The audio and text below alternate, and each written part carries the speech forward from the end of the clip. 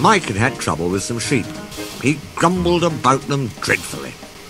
"They're silly," said Rex, "but they're useful." "What?" "Farmers," went on Rex, "sell their wool." "What's that?" "People make clothes from wool. You know, things they wear instead of paint." "Quite right, Rex." The engines were startled. The small controller stood in the doorway. "The farmers," he went on, "want us to take their wool to market. If we do it well, they'll know we're really useful. So you must all do your best." "But I don't understand, sir," Bert protested. "We can't drive sheep down the line. They wouldn't go straight." "Silly," said Rex. "We don't drive sheep. We take their wool in bales on trucks. It'll be easy." The small controller laughed. "Very well, Rex. You seem to know all about it, so you shall take the first train." They started loading at the lane. Then Rex came gently down the line, stopping at all the farms and level crossings on the way. "Nearly finished," said his driver at last. "Only one more load, and we're away."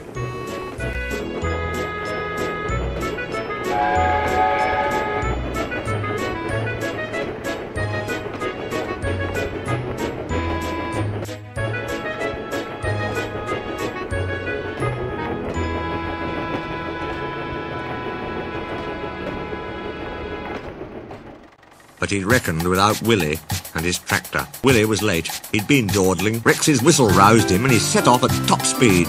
"Oh dear," thought Willie. "I can't stop now. I hope it'll hold." It did, but not quite long enough. Willie dashed into the yard and swept round to bring his trailer alongside the line. The trailer tilted, a strain loosened the ropes, and the topmost wool bales slid sideways to the track. "Crumbs!" burst out Willie. "That's torn it. I must warn Rex." He jumped down and ran along the line. Rex's trucks were running nicely. "I said it was easy. I said it was easy," he chanted happily to himself. Then everything happened at once. Willie waved and shouted, and behind Willie, through the bridge, Rex glimpsed the bales lying on the track. "Stop! Stop! Stop!" he whistled. On, urged the stupid trucks. But Rex's brakes checked them. "Ooh! He groaned and shut his eyes. His front hit something soft. He tilted sideways and found himself off the line, leaning against the cutting side, while his driver felt him all over to find if he was hurt. When the small controller came, Willie said he was very sorry, and with his master's permission he stayed and worked very hard clearing the mess. They put the trucks to rights, and Bert lost no time in taking him away. But Rex had to stay where he was. He didn't like that a bit. Trains kept passing and passengers would point at him and say, "Ooh, look, there's been an accident." Mike and Bert would laugh and remark how easy it was to pull wool trains. Poor Rex. They lifted Rex to the rails at last, and Bert and Mike helped him home.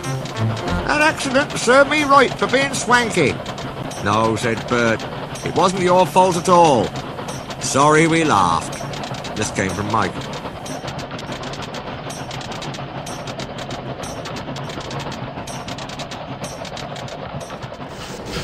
The small controller was waiting. "I'm proud of you all," he said. "Thanks to Rex, the accident did little harm. Bert and Mike worked like heroes, and our customers all admire the way we managed. They thought we were a toy railway, but now they say we're really useful. They promised us plenty more work when the wool traffic is done,